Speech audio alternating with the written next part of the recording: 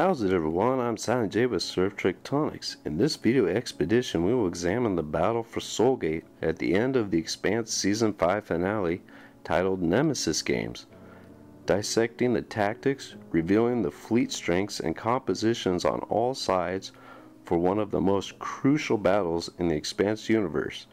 But first let's review the events that propelled this conflict into motion.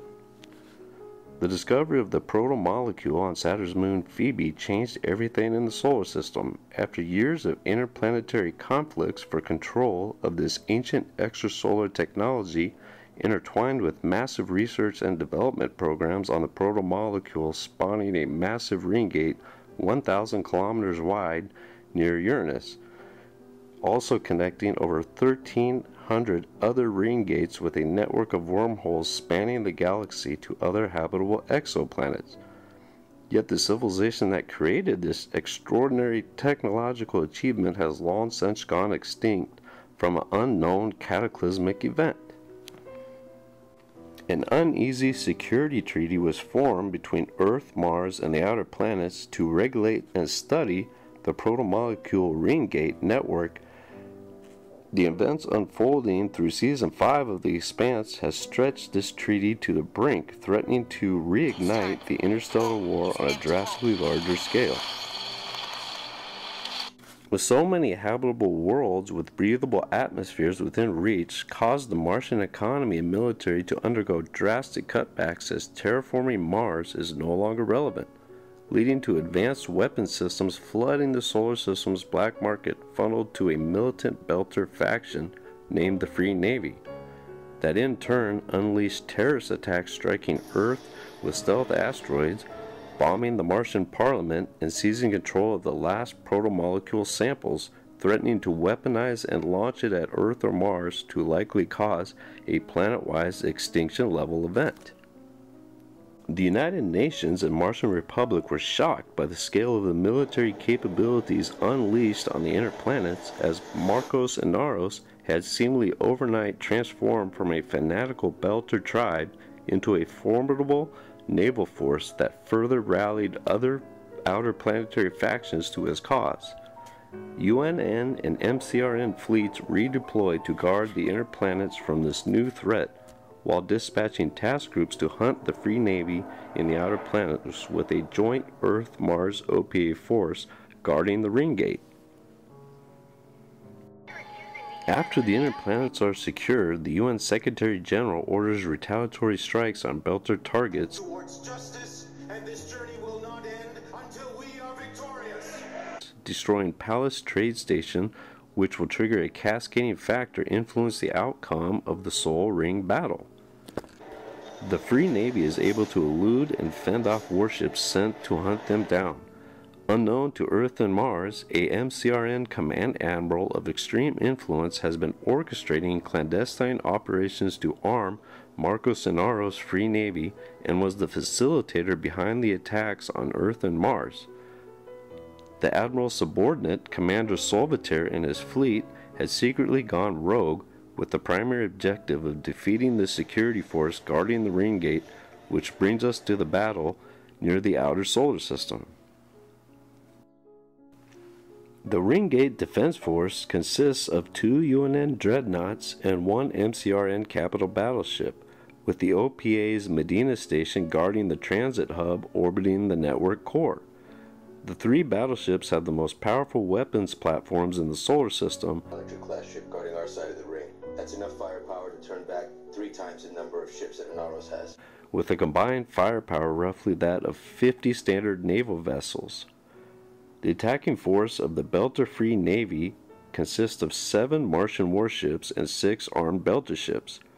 The rogue Martian fleet, commanded by Captain Solitaire, deploys 11 stealth-capable MCRN warships. This combined flotilla of 22 vessels is outgunned over 3-1 by the Ring Gate security force. Fleet Captain Solitaire implemented an asymmetrical assault plan, with the commanders coordinating 4 critical phases for the order of battle. Rubble asteroids are a collection of hundreds or thousands of smaller rocks crunched together by gravity, to form larger asteroids. Using the same method that attacked Earth, 3 large rubble rocks are covered with a stealth composite layer and launched by Belter frigates towards the ring gate days before the attack. When the trajectory point is achieved, the loose asteroids are ripped apart by the ring's gravitational pull. After avoiding detection, the target area was saturated with thousands of kinetic projectiles that can damage or disable long-range railguns and penetrate less protected sections of armored hulls, while spreading disarray through the ship's command and control stations. The micrometeor storm reduced the battleship's combined combat effectiveness by 16%.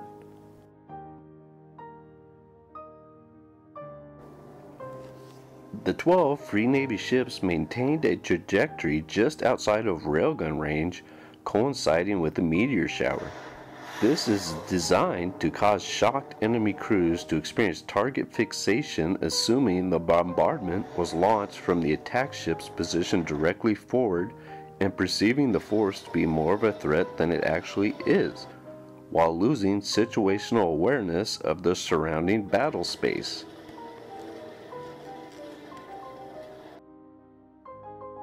Outer Planetary Alliance controlling Medina Station defenses inside the transit hub became disenfranchised with the treaty after the UNN destroyed Palace Station in the Belt as retaliatory strikes from the attack on Earth.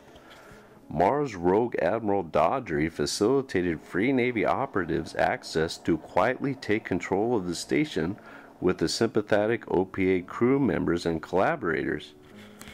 19 hours prior to the attack, the station launched its payload of 20 torpedoes, traversing the 400,000 kilometer distance to the Sol Gate, targeting the Tier 1 MCR battleship with advanced sensors that could detect the signatures of the approaching rogue Martian battle group running dark on another trajectory towards the right flank of the defense battleships, executing the final envelopment maneuver.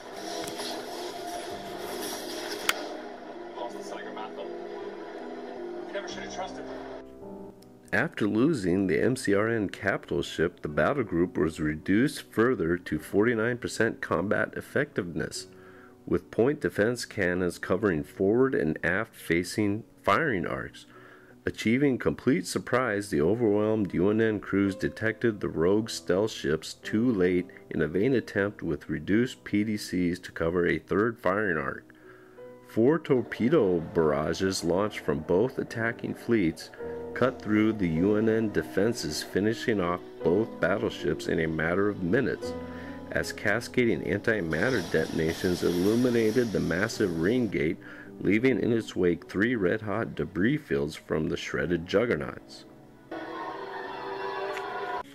20 Martian and Belter ships were able to defeat a force 3 times its strength, while only losing a handful of ships using asymmetrical warfare tactics of maneuver, envelopment, and covert operations, forcing Surprise to turn their enemy's strengths into weaknesses, achieving an unprecedented victory.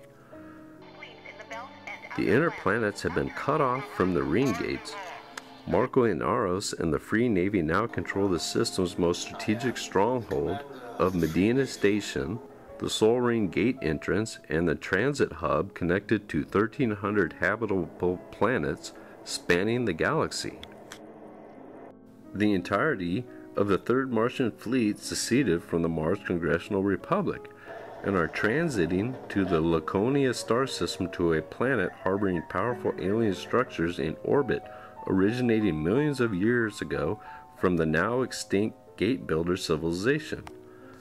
The rogue Martians barricaded the Laconia Ring Gate entrance, allowing transit of their colonial transports before quarantining their endeavor from the rest of humanity. Please note the minefield on our side of the ring is now active to prevent any unauthorized transits in the future. While possessing the last known supply of protomolecules and scientific teams capable of unlocking the secrets of this ultra-powerful extrasolar technology. Command Admiral Duarte created the breakaway Mars military state on Laconia through orchestrating an intricate network of clandestine groups through precise logistical lines of communication and tactical operations, utilizing his powers as Staff Commander of Mars Naval Intelligence on a level of strategic brilliance that blinded the political institutions of Earth and Mars. All of these moving parts synchronized perfectly to ensure the lightning victory at the Battle of Soul Gate. Admiral Duarte, I would like to extend our congratulations on a well-fought victory. Thanks for watching. For more Expanse video breakdowns, check out this playlist and hit the subscribe button for more sci-fi video expeditions. Peace out.